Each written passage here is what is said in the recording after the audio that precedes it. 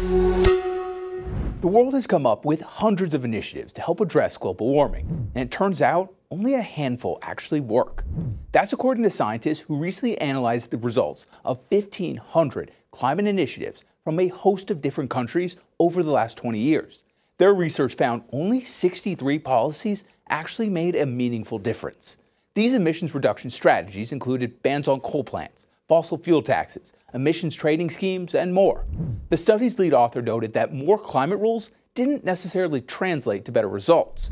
The nations which had the most success in bringing down their greenhouse gas output were those that utilized a mix of various policies. For example, initiatives like banning gas-powered vehicle sales only worked when paired with tax or price incentives. But different nations have varying needs and resources, so there's no one-size-fits-all approach to be taken here, meaning what works best to bring down emissions will differ around the world. Jack Almer, Straight Arrow News.